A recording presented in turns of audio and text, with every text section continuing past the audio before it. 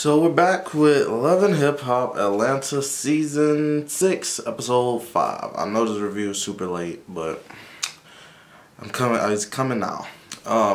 So first we get the guys meeting up all together. It's like Scrappy, Jock, Kirk, even Ernest was there. And we get introduced to this new guy named Tango. Scripted scene number 1 right off the bat. Tango is one of Rod's girl's ex-boyfriend, ex-man. So a little bit later on in the show, he talked to her. Well, I'll get to that later. But anyway, we got Stevie J, Jock, Scrappy, Ernest. They basically going down the line talking about everybody's situation except Ernest. They like, oh, Scrappy not engaged. He not got no wife. Yeah, Scrappy. Stevie haven't seen Jocelyn in like 7 months until a couple days ago. They tell about Kirk's situation. Apparently this is some of their first time hearing it. Scrappy was the only one being real about it. He's like, so is it your baby or is it ain't? Like, just cut to the chase. Ernest is like, oh man, Jock, Ernest is trying to like get him to fix things with his wife. You know, Ernest old, so he trying to get them together. Him, Rashida and Kirk, that is. Jock talking about some, oh, I slept with Jasmine too, so it could be mine. And then Scrappy's like, hold on, wait a minute. So you use the condom, you use the condom, you use the condom, but she can end up pregnant. What's going on? Then we see Tango tells us he's Kiana's ex because somehow they brought up her. Oh, Jock. Jock said that Jock was telling everything. So he just said that Carly said that Jock or Kirk also slept with Kiana, and they like, who is Kiana? Well, Scrappy like, who's Kiana now? Like, Scrappy was the most, like, he's the most animated one in this scene. I liked him a lot in this scene.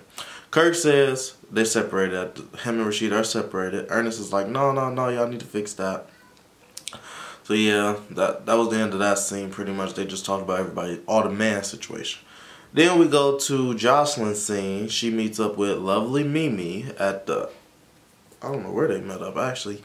But anyway, Mimi tells Jocelyn, well, Jocelyn says she went to the glam shop one time and Mimi did her nails and she liked her nails.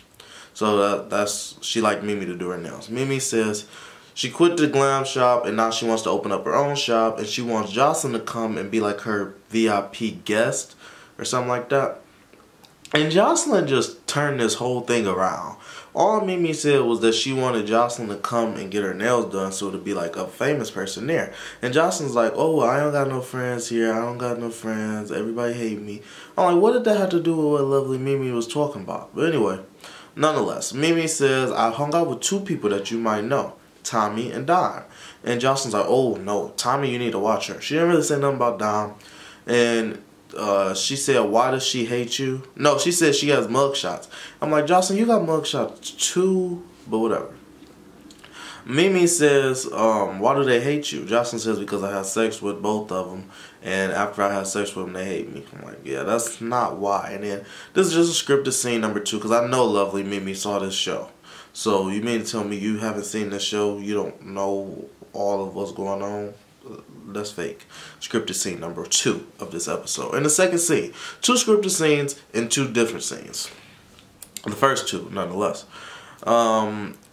Jocelyn started talking about all the girls pretty much, but then she says, lovely Mimi, I want you to do a video with me.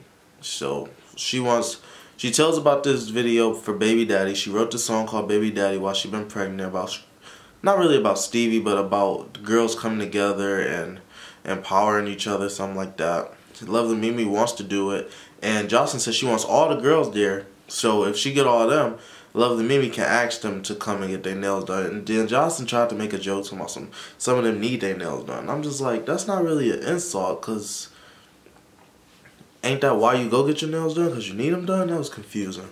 But anyway, I don't know. Then we go to a Jock and Carly scene where we meet Shooter. They're on a double date.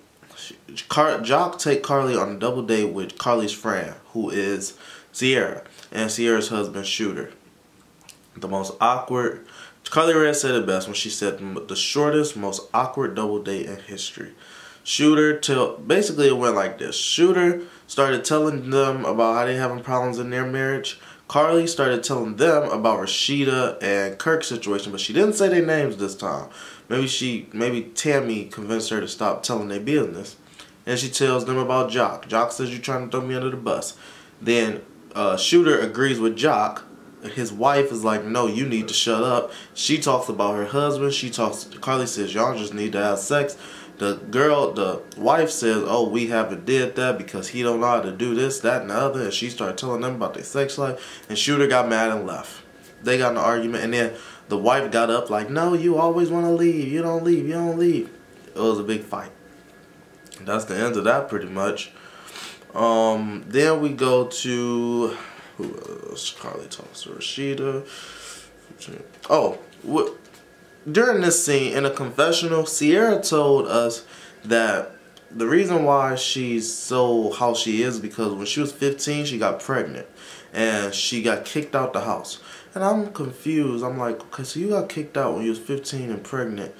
Did your mama like kick you out while you were pregnant or let you have a baby? Like, that's weird.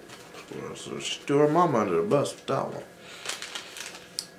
Then we see Jocelyn meet up with Melissa. I like Melissa. I wish she was more on the show. Like, all these new people get way more TV time that I don't like. And Melissa, who I do like, get nothing. Like, I'd rather see more about her. She own her own business. Let's let her have some shine. But anyway, Jocelyn tells Melissa about the baby daddy video. And